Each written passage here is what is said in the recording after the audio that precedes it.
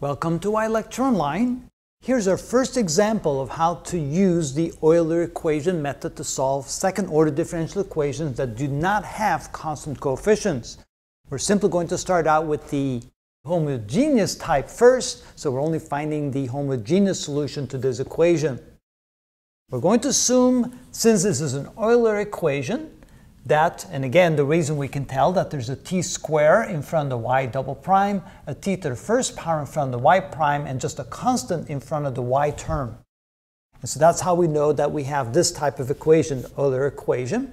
And the general form of the solution is going to take on this form right here, y equals t raised to the r power. And we're going to assume at this point that r is greater than 0.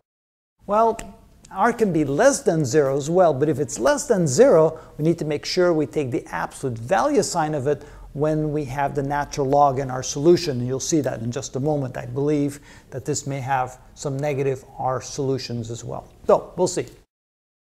Well, first of all, we'll want to put this into the standard format. So we're going to divide everything by the coefficient in front of the y double prime term. So this becomes y double prime plus 2t divided by t squared, which is 2 over t times y prime, minus 12 over t squared times y equals 0.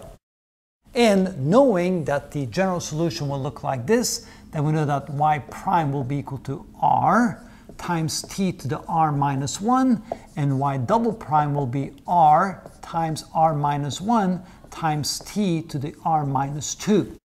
If we then take these and substitute those into this equation, let's see what we get. So first of all, for the y double prime, nothing changes. So this will be, oh no, I'm sorry, something will change because we have to replace that. So we end up with r times r minus 1 times t raised to the r minus 2 plus 2 over t times y prime, which is r times t to the r minus 1, and then minus 12 over t squared, and y would be simply t raised to the r power, and that will be equal to 0. The next thing we're going to do is we're going to multiply both sides of the equation by t squared. So we're going to multiply everything by t squared, like this.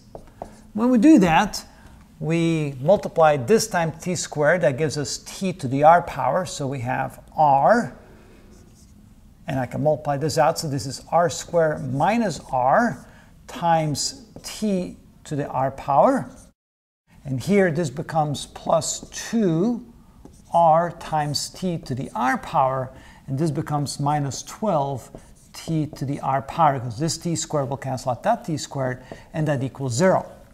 We now see that we can factor out a t to the r, and what we have left is an r squared, a minus r, a plus 2r, and a minus 12, and that equals 0. And simplifying this, we end up with t to the r times r squared plus r minus 12 equals 0. And we're assuming that t here, t to the r, will not equal 0. Next, we're going to solve this as a quadratic equation, because we know that for the left side equals 0, what's in the brackets here must equal 0. We can factor that, so this can be written as r plus 4 times r minus 3 is equal to 0, because 4 times the negative 3 is minus 12. Add these together, you get plus 1, which means that r1 is equal to negative 4, and r2 is equal to 3. So in this case, we do have one of the roots being negative and one of them being positive. Now we have to be careful when we're dealing with the natural log here. But since they're both real roots, we know that the solution to the homogeneous part of the equation will look as follows. We know that y is going to be equal to c1 times t to the r1 power plus c2 t to the r2 power. Okay. And then since we know what the values of r are, we then know that y is equal to c1 t to the negative 4 power plus c2 t to the positive 3 power.